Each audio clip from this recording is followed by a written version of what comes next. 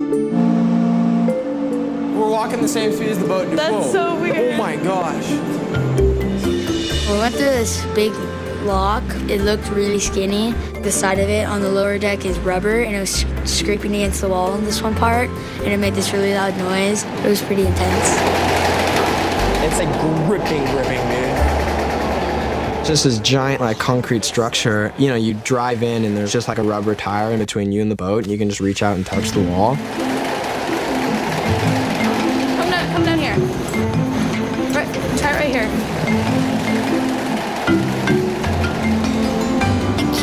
I'm like a foot away. So walks on the river are incredibly dangerous. They might not look dangerous, but if you slip and fall, you're a goner. Jacob. I touched it. That was real safe. I touched the wall.